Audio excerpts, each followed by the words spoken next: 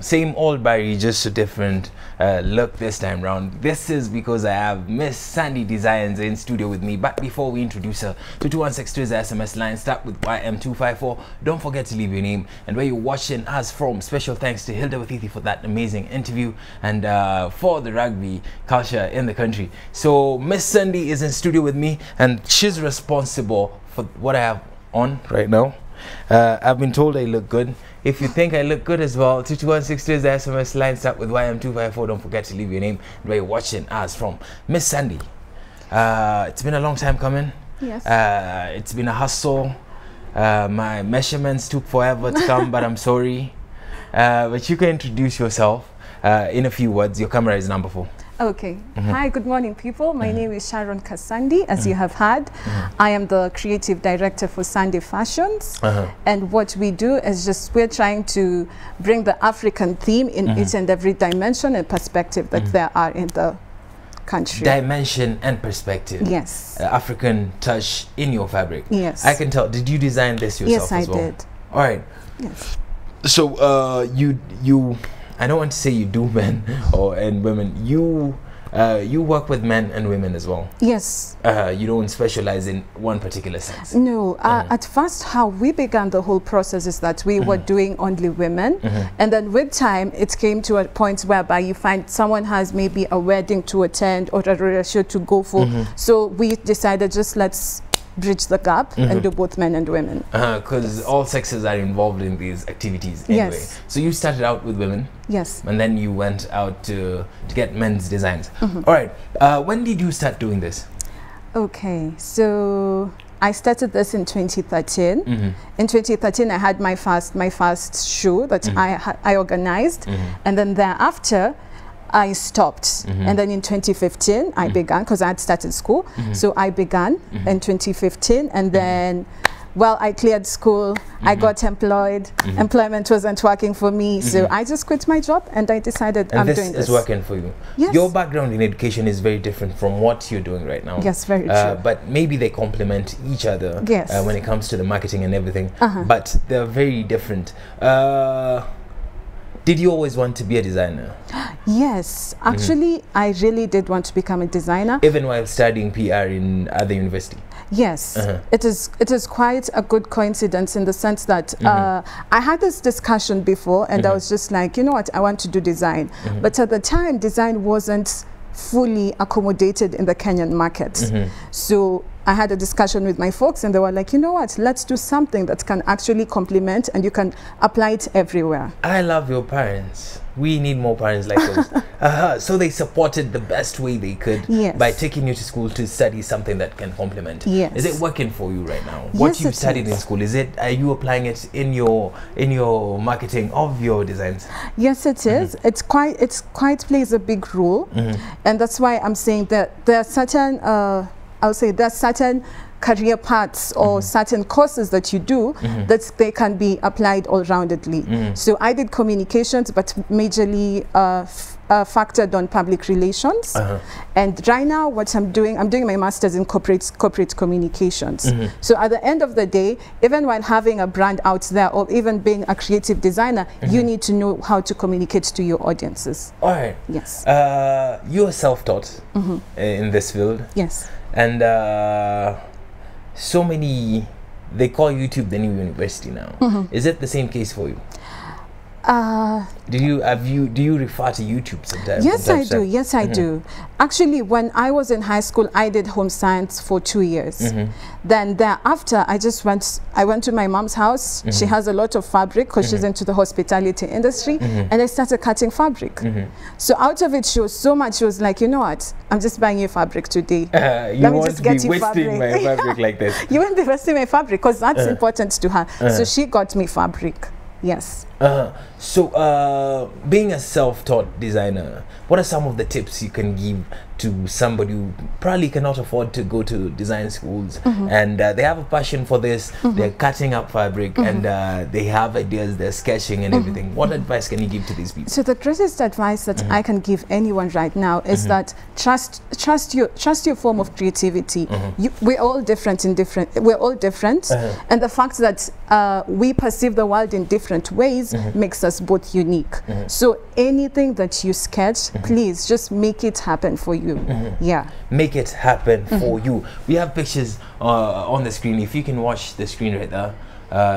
We have a screen right there. That is one of your designs. Yes. And this is a dress. What type of fabric is that? If we can rewind to the previous picture. All right. All right. So we can talk about this one as well as we find the other one. No problem. What type of fabric is this? So I source fabric from Congo. So all fabrics that I actually have, I source from Congo directly. So this is a print, but then there are two type of prints. There are two Ankaras. There's cotton and there's wax. So wax tends to fade off. It's stiff. So once you wash it, it fades off. But cotton is such good quality. And what I'm wearing is actually cotton, and it does not fade off. The color just stays on and stays on and stays on. So this fabric is from Africa? Yes. All right. Yes. From Congo. Yes. This is very amazing. I heard people are importing this type of fabric from China, which really worried me a lot because this is our heritage right here. Yes, it is. And that's why I'm actually even giving an applause to the Rwandan government in the sense that they have decided there's no other fabric that people are importing secondhand, so they will use their own fabrics because even Rwanda have good heritage in fabrics. That's what people are going to use to actually make clothes. Do you think we need to take such a step in legislation in this country to save our designers and save our heritage as well? I believe so, because places like China have gone on, are very much more ahead because they do things for themselves. They're not waiting for other people to come start doing things for themselves. They're importing less than they export. Exactly. And we have EPZ, a very good platform that was there. It was run down. We have even cotton industries that were totally run down. These are the places that need to be invested in so that we have an economy that's sustaining on itself, not always borrowing money. Are you a money. thrift shopper by chance? Well, yes, I am. Yes, you are. Yes. Don't you think that is a little bit having double standards when we are against importing, but sometimes we feel like I can get a very good Nike secondhand. Do you think we can survive without secondhand clothing as a country? Yes, we can survive without second-hand clothing. That's one thing for sure. Because at the end of the day, it's all about the values that we will start instilling in people. Yeah. So far so good. Right now, the price of fuel has gone up because we are in too much debt. All right. So out of it, it's just about having certain qualities and values in people that they can actually do things.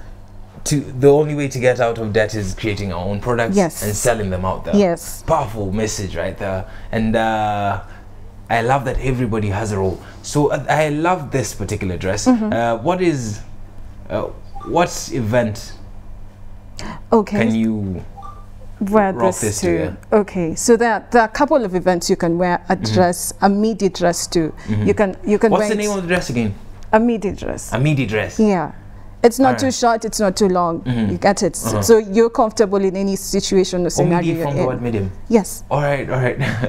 Thank you very much. So you can wear this to an outdoor event? Yes, you can wear it to church, you can wear it for a ratio, you can wear it on those Fridays. You're just feeling like... Can she wear it to go meet my parents? Yes, she can. She can? Yes, she's looking presentable. All right, I like this one as well. Is this a dress or a skirt, or is it a two-piece or one piece? So this is a skirt. This young lady was actually headed out to meet her in-laws, but at a wedding. So crucial parts. Question. Yes. All right. Crucial parts need to. Crucial parts need to be invested in what. Why did you pair it with black? Why did you decide to pair it with black? With a black. With a black top. So the skirt is already too busy. So we want a solid color that will actually make it look all all vested in properly. Yes. All right. Wow. I like this. How can they get to see more of those designs on your social media or website or whatever? Your camera is number 4. Okay, sure. So you can get to see more of what we do on Sandi Fashions. Also, we actually go to the extent that we actually design for event organizers. So we are part of the creative team into any event that they have. So Sandi Fashions on every platform. Sandi Fashions on every platform. Is that Sandi with an I or a Y? With an I, sorry. With an I. Yes. Sandi Fashions on every social media platform. All right. Yesterday I was talking to entrepreneurs. Tuesday is always Entrepreneurship Tuesday, and I think you'd fit in that. But we decided to have you today because it's Queen's Wednesday. Yes. But we were talking about an enabling environment. To do business is the only thing the youth need. We don't need handouts.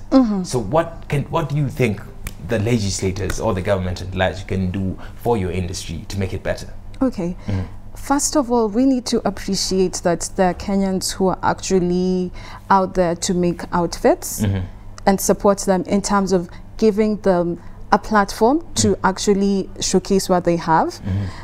Secondly, is for the people who are already made it in the market to hold hands for people who haven't made it and not feel as if they're competition. And then another thing is coming up with more design schools, because the design schools that are actually really good are very expensive.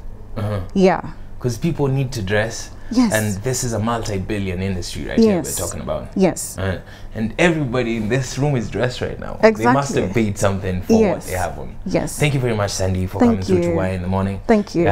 We appreciate you. Keep pushing. I'm looking forward to seeing you in the biggest red carpets. Please. Yes. Amen. Thank you so much. This is Sandi from Sandi Designs, and we had her for another segment of Strength of a Woman. Kala Mival is coming up next with Girls Talk. You don't want to miss this. There are hot topics to talk about.